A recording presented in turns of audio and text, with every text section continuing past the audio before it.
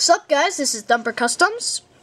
I know I uploaded this a little early because in the last video the description said due to technical difficulties I will upload this on Monday and stuff. This video ended up uploading on Saturday, which is today, because I could not wait to show you guys these things. So, we'll start off with Fordo that I was telling you about yesterday on the last update. He's got the sash, the shoulder pauldrons, some scars on the head. Gave him some better head decals.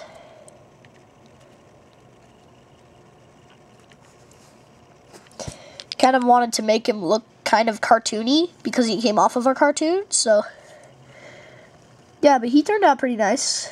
Gave him shoulder pads and knee pads. I like how he turned out. He looked pretty good when I was finished with him. So that's all I have to say about him. But as you can see in the background, I've got in the background and these guys here, I've got like a whole bunch of World War I and World War II stuff. So I will start off with my American Navy guy. He's got the Eagle badge thing. Don't know what kind of badge that would be, but I just made it. Buttons, neckerchief. He's got all sorts of badges there, like purple, red, and blue badges. The cap for the police from Lego City. Tried to make like an emblem on the cap or something. Just could not get it done. I couldn't draw small enough. But yeah, so that's him. Now I'm gonna show you my World War II German infantry soldier. Traded back my MP40 with my friend, because I had already traded it for something, but then I traded it back. It took us forever to find it. We had to pour it out his Lego box and like sift through it. He lost it, so we eventually found it. Stahlhelm, custom decals, which are pretty nice if I do say so myself. It's got the clips, pockets, collar, shoulder straps. It's got this stick grenade. I think I messed up the suspenders on the back though. Doesn't matter, still looks pretty cool. So yeah, that's him. Here is my Waffen soldier. My Waffen Sumptarn Octarm, I don't know. It's something. It's like a German word. I got this idea off of one of JS Lego Masters videos. It's called Lego World War II Uniforms and Equipment. So this guy was on it.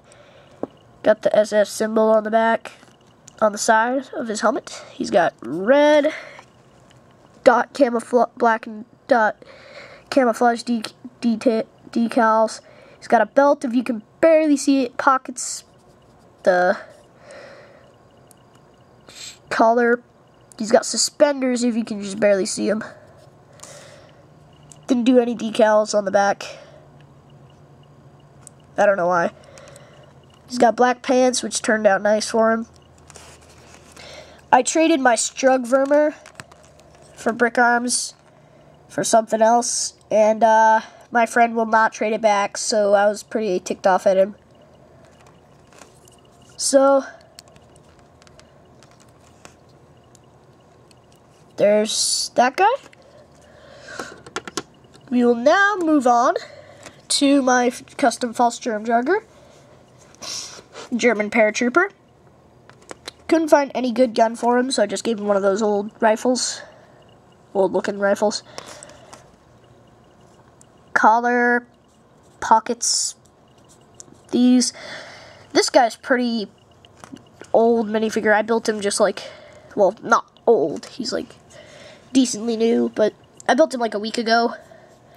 before the last no, after the last update. It's not even a week ago. That's like 4 days ago. Never mind. Customized a helmet. Got one of those black hats. Put some dot camo on it. So it turned out pretty nice. He's got dark tan pants, mustache. So he turned out pretty good. Before I move on to my Americans, I will show you some of my field artillery pieces. Well, this is the only field artillery piece I have. This is a World War I field artillery gun. It's got the old spoked wheels, loading mechanism, like gears, click things, I don't know, compasses. Big long barrel. It's got the wooden bar underneath so it keeps it steady and stuff. I watched the story of Sergeant Winterbottom Part 3 by JS Lego Masters, so that made me want to build this because I loved his I absolutely loved his British field guns. They look great, so I went and built this. So now I've got my German Flak 88. Here's the ammo. Nothing much. I'll try to get you a better view of it.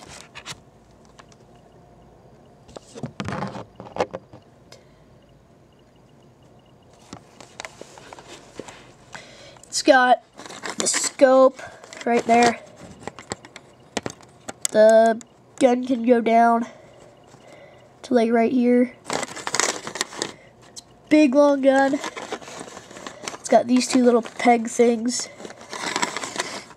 It's got the front shields, these stabilizer legs. I don't think those turned out very well, unless you do. Loading mechanism. I like that view, it's cool.